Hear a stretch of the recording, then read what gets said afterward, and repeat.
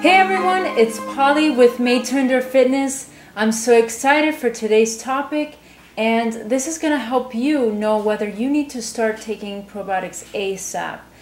And I will be sharing the 7 signs that you need probiotics. Alright, let's get into it. The very first one is that you are currently taking antibiotics. That's antibiotics as well as even painkillers.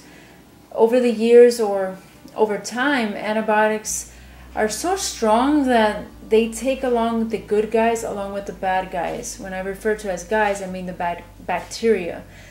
So antibiotics are so strong that they take down the good and the bad at the same time. So then you're left depleted of good probiotics in your system. And like I said, this also includes pain medications as well as anti-inflammatory medications. Number 2 is that you've had food poisoning. If you have had to suffer through food poisoning before in your life, it destroys your healthy bacteria while the bad bacteria move in and sets up camp. If you have never repopulated the good bacteria after a food poisoning event that has occurred to you, chances are that your health will actually suffer. Number 3 sign is that you have an unhealthy digestive system. You usually have constipation, diarrhea, bloating, gas, food intolerances. These are not really good signs that your gut is in a good place. Any of those things are indicators that you do not have enough healthy bacteria in your stomach. Number 4 is that you have a skin condition, whether this be chronic dry skin, eczema, even acne. These are all indicators that you do not have a healthy balance of gut bacteria in your system. Number 5 is that you get sick often. I mean, have you ever had a cold or a flu, and then once that's up, there you go, you get it again, and it's just like seems like a never-ending battle? What this shows is that your immune system has been compromised, and probiotics along with prebiotics actually help to give you a stronger immune system. So when your immune system is weakened, there's definitely a sign that you need probiotics ASAP. Number 6 is that you have yeast overgrowth.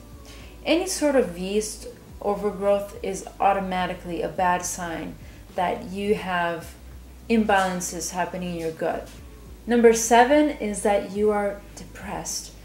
95% of serotonin, which is a good feeling hormone, is made in the gut.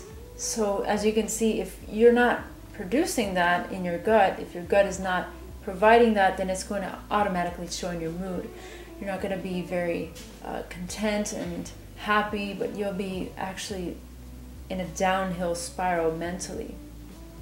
And once you have your gut back to where it needs to be, you'll begin to see that your mood begins to improve and you start to be happier overall. And if you like this video, please make sure you go and check the other ones. I actually recommend some of the top best supplements, so if you're looking for one, go ahead and check that video out. I have other videos on probiotics and why we need to improve our gut health. Go ahead and check them out. Thank you so much for stopping by. If you like this video, please give it a thumbs up. Subscribe to this channel, hit the bell button for more notifications, share with your friends and family, and hit a comment below if you have anything you want to ask, or if you want to give a little review on your own journey of gut health. If you've had current health issues, please just share below and let us know what you think. I hope you have a healthy and happy rest of your day.